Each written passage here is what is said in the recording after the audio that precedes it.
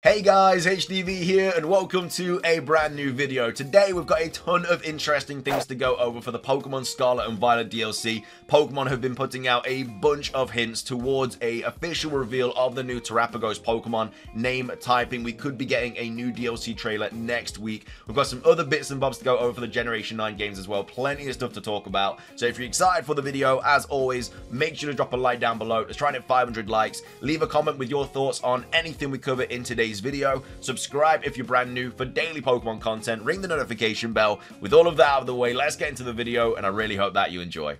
So, starting things off, why do we think we might be getting a new DLC trailer next week? Well, I feel like we're definitely going to get some sort of official reveal for the new Terrapagos Pokemon soon, because Pokemon themselves have been tweeting out a ton of hints about turtles and tortoises and stuff like that. And I mean, all the evidence is clearly here, as posted by Soul Silverart, saying what is going on with some of the official Pokemon Twitter accounts. They are posting a ton of turtles. I was so perplexed when I saw them post the Sword and Shield gift first, but now it makes sense. Also, Shuckle is in there. So yeah, Pokemon Unite have been tweeting out Blastoise stuff. I mean, that could just be a coincidence because it's just like new holoware or whatever it's called for Blastoise in Pokemon Unite. But I mean, Pokemon themselves have been tweeting out this image here, like this Pokemon camp for Pokemon Sword and Shield, where there's literally just a bunch of tortoises and turtles. You've got all these different turtle-like Pokemon, Torkoal, Turtonator, Avalugg, stuff like that. And as well as that, we also have this from Pokemon Masters EX, Hard Shells, Soft Hearts, Can't Lose, which is your favorite sync pair that features a friend-shaped Pokemon. And we have all of these different turtles in the background, Torkoal once again, Squirtle, all of these different turtle-like Pokemon. And then also the Pokemon TCG is also tweeting out Blastoise pictures as well, just pictures of turtles and tortoises. And not only that, Pokemon themselves also tweeted this out. So Soul Silverart putting, and now this lot, I mean, this is what it was for, but also why, and what will happen on April 28th when it's done. Very sus. So it's a Pokemon Shell celebration on Pokemon TV. From now until April the 28th, tune in for a totally awesome collection of Pokemon the Series episodes featuring the Squirtle Squad, Turtwig, Chewtle, and other turtle-like Pokemon. I know they saw my Paradox Shuckle joke tweet and added him in there, even though he's a worm with a shell, but either way, yeah, it's obviously for this Pokemon Day thing, this Pokemon kind of like celebration thing here. But at the same time, it says from now until April the 28th. Now, April the 28th is next Friday, which again could be potentially a new DLC trailer day or something like that. Or we might just get some sort of DLC next week regardless. Just simply because Terrapagos is the new turtle Pokemon that they've been tweeting out a ton of like information about, or not, I guess like hints and stuff about. And now they're just tweeting out all these turtle and tortoises stuff. As well as that, we're getting the DLC download card codes on Monday, which also could come with the DLCs. I don't know. I feel like it's all adding up to some sort of new DLC reveal. It's probably going to be about the new Terrapagos Pokemon. But either way, we might get the typing of it, the official name and stuff like that. But yeah, I just think it's very, very interesting. They're tweeting out all of this turtle stuff. They're having this turtle kind of celebration thing. And we've just been like introduced to this new turtle Pokemon. It's a bit interesting. It's a bit weird. Again, nothing's set in stone, but it's very, very likely that it's got something to do with that. Especially because the DLC download codes are on Monday. And then this is also taking place next week. It's just very interesting. And then we also have Light tweeting out this about this, saying, fun fact, all turtles related to Terrapagos and the new baby turtle Pokemon. Please no more hints and proper information. Probably we will have a video in the next few days. I don't think they are just trolling us. Again, you'll have to kind of come up with your own conclusions. I just think it's very, very interesting that they're just giving us all of this turtle and tortoise content when we've literally just been introduced to this new turtle Pokemon. Very, very interesting. I'm very, very excited to see how it all kind of comes together. But yeah, next week I think we very well could see some sort of new DLC trailer. I don't think it's going to be anything massive in regards to like new kind of features and gameplay and stuff. I think it's just going to be about Terrapagos and like an official reveal trailer. Just one of those like minute-and-a-half trailers where it's got like gameplay of it, it's got the typing, it's got the moves, it's got the name, and that could also give us an idea of Terrapagos. Maybe it's a trailer showing Terrapagos and this new Pokemon, and then it's showing the typings of all of them. Who knows? But yeah, next week, definitely keep your eyes out for something, because I think they are going to be revealing something.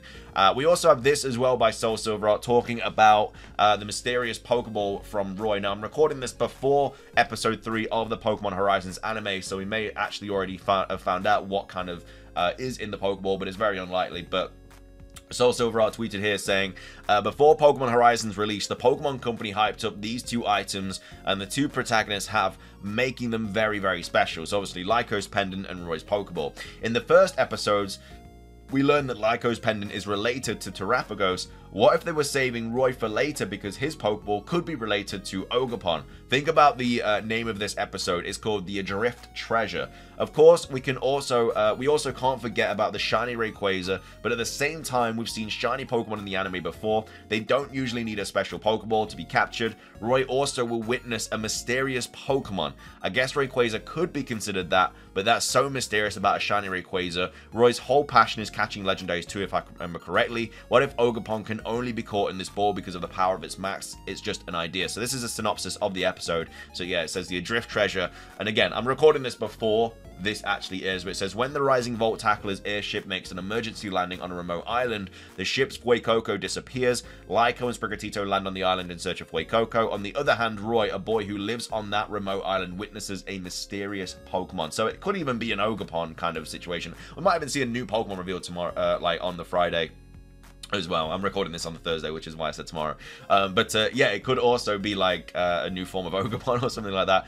Who knows? But I think it could be very, very interesting what this kind of whole Pokeball is. We still have not had a mythical Pokemon for this generation yet either, so it could be a certain GS Ball situation.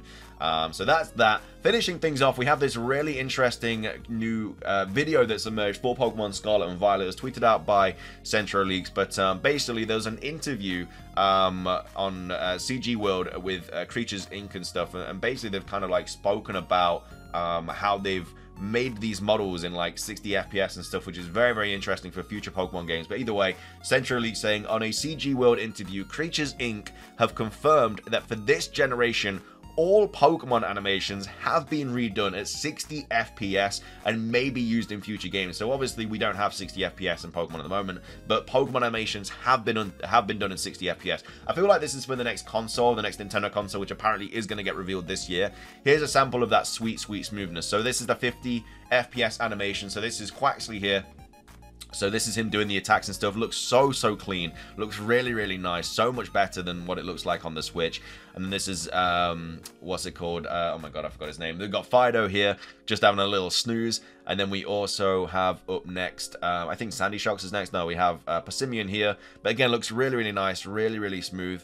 And then we have Goomy here. It just looks so, so good. And this is for every single Pokemon as well that it's in this generation. So I don't know if this is also including like the DLC Pokemon that are going to be coming back, or if it's just the Pokemon that are already in the game. But either way, they all already have 60 FPS. So that's really interesting, because maybe Pokemon Scarlet and Violet will be on the new Nintendo console, and maybe it has updated graphics, and maybe all of these 60 FPS Pokemon are going to be in that game potentially. Be very, very interesting if that is the case. So this is a comparison of Passimian's model and animations between Gen 7 and 8 on the top and Gen 9 on the bottom. So this is Gen 7 and 8. So this is yeah, Sword and Shield, and this is Generation 9, the new 60 FPS. So yeah, as you can see, it's a lot more smoother. Remember to have $400 also ready to buy Nintendo's next gen console before even dreaming of seeing this live for yourself. You still have months to save. So again, you know, the next console very well could be revealed this year. It seems to be what the kind of synopsis and stuff like that is very well going to be on its way. And so yeah, maybe Pokemon Scarlet and Violet will be showing these 60 FPS models on that, which is going to be really cool, really exciting. It's going to be expensive, but very, very exciting. We also have this interview as well with the CG World, obviously, and there's nothing like really crazy, but there's this here that they're talking about. So what did the 3D asset production of Pokemon Scarlet and Violet start with? So more than 400 types of Pokemon appeared in Scarlet and Violet, of which about 120 were new Pokemon. For that, Game Freak creates setting materials and motion instructions. It includes a 3-sided drawing, a collection of poses for standby and attack, facial expression settings, etc. Based on that, our model team creates a 3D model next. The Pokemon Company and Game Freak will supervise the model, and once the approval is given, we will hold a meeting where the in-house art director, modeling and motion lead, and the animator in charge gather together. In-house, we call this character making, and we check the Pokemon settings and movement direction. For example, we'll match the individuality of the Pokemon as a species and the range of motion of the joints. Basically, we'll follow Game Freak's setting materials, but what is written there is mainly attack motions. There are mainly parts where we leave the emotional expression of emotions to us. The modeler is in charge of joint settings and skinning, etc, etc, etc.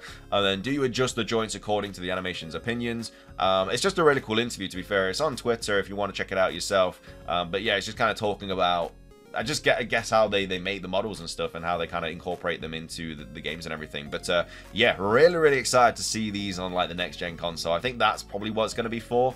And it's also going to be in a future game as well. I think all future Pokemon games are kind of probably be 60 FPS on the new console. I'd be very surprised if they weren't. So you might have to get used to seeing stuff like this. Because, yeah, I don't know. Future of Pokemon looks good. Really excited about it. But that is going to be everything for today's video. Hope you guys enjoyed. If you did, please do consider hitting the like button down below. It's trying to hit 500 likes. Really helps out. Leave a comment with your thoughts on anything we covered in today's video. What are your thoughts on all of these, like, hints, these turtle-like things that are popping up all over Twitter? Again, it has to be for the new Terrapagos Pokemon, but we'll have to wait and see. And then what do you think Roy's mysterious Pokeball is going to be? Again, might already be shown. I'm recording this before the episode's aired. What are your thoughts on the animations and stuff? Let me know. That's everything from me, though. Drop a like if you enjoyed us trying at 500. Subscribe if you're brand new. Ring the notification bell. It's everything from me. Have a fantastic rest of your day. And until next time, peace.